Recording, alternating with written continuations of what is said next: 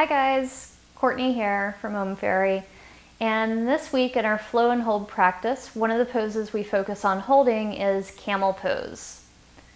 So I want to show you some variations for camel pose so you can make it a pose that you can actually hang out in for a little bit, as opposed to struggling with it and going way too far and then either feeling it a lot in the low back or just not being able to hold it for an extended period of time, because the holding open of this pose is part of the benefit of really finding that openness, that stretch, and then just being able to find your place in it.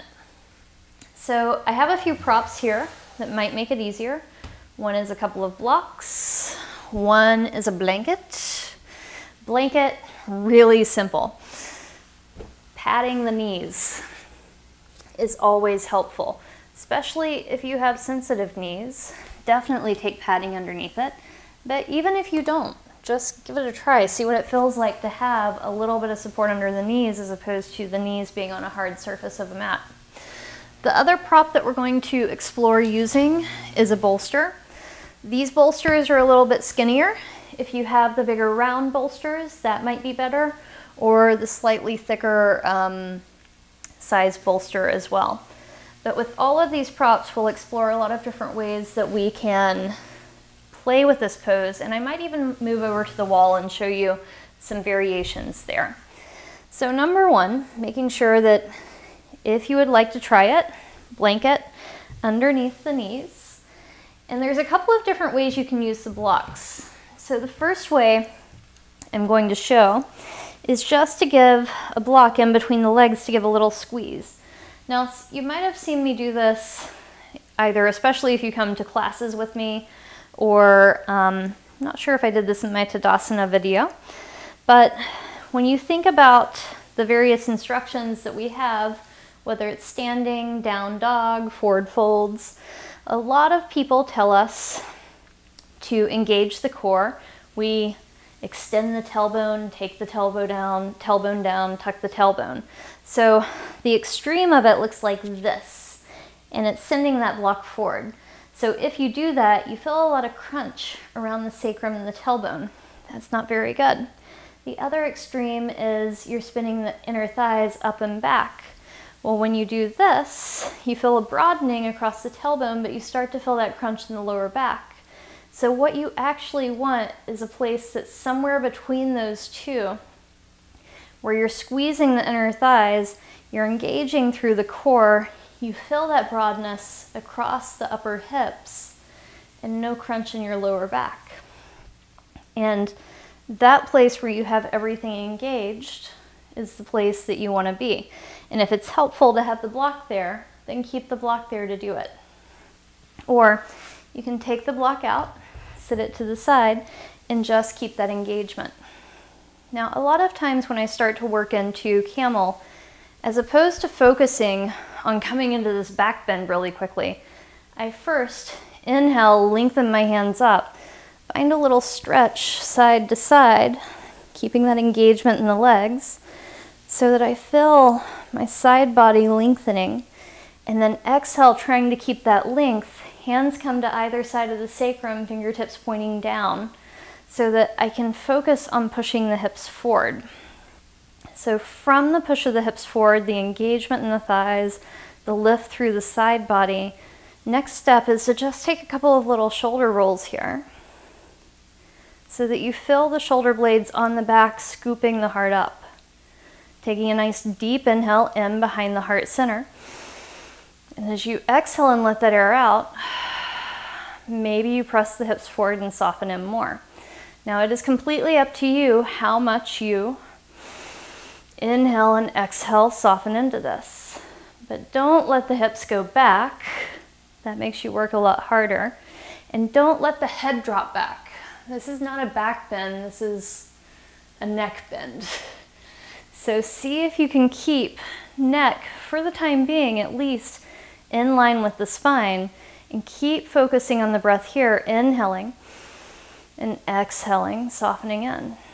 Now this may be your version of camel pose. This may be where you come to. But If you feel like it's really easy for you to reach the hands back for the heels, this is a more classic version of camel.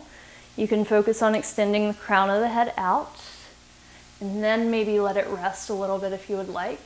You can also untuck the toes, come a little further back, keep focus on sending the hips forward. And when you come out, you're going to use the core to lift you. You're going to tuck the chin just a little bit so that when you lift up, you're not dragging the head up. Now, I said the bolster is another way that you can find your way into camel. And so the bolster is really handy.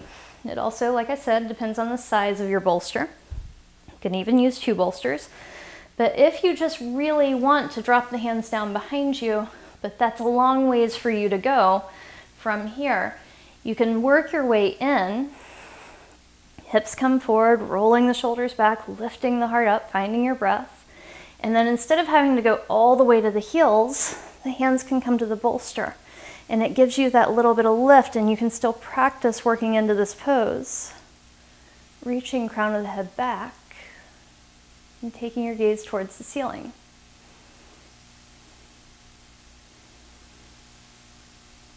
And when you're ready, inhale, lift up, same way. And if you don't have bolster, but you happen to have blocks, you can always take the blocks out by the side. This might mean that you have to bring the feet in a little bit closer, knees in a little bit closer, so that as you drop back from this space, you find yourself coming to the blocks. The blocks are a little unsteady. So you do have to do a lot of work to keep your body steady in this posture, but it is another option. Okay, last option, and this option's possibly a little bit more for people who are working deeper into this pose, but you could also do it even if your hands are at the hips. But the idea is, and let me bring my blanket with me since I'm going to do this at the wall. I should practice what I preach, right? But the idea here is you want a little bit of feedback for the hips. So if you come back and you don't really notice that your hips are shifting back, the wall will give you a little bit more tactile feeling. So for this, you're going to have to get really cuddly with the wall. You want the body to be really close to it, and don't stick your hand into a socket. But from here, you're going to find the hands coming to the hips, gluing the hips against the wall. And as you drop down, still keeping the hips towards the wall, opening the heart up. If you want to untuck the toes, the focus is really on finding that lift of the hips without squeezing into the sacrum too much, and opening the heart up here. And then when you're ready, tuck chin towards chest, lift back up, say thank you for the help wall, and take a little scoot back. So that's a lot of different options for coming into camel pose. That gives you the option to go a little bit deeper, to get some tactile feedback, or to keep it a little bit lighter. So find the option that works best for you, play around with them, because different days, different options might be more suitable. Thank you for watching. Namaste.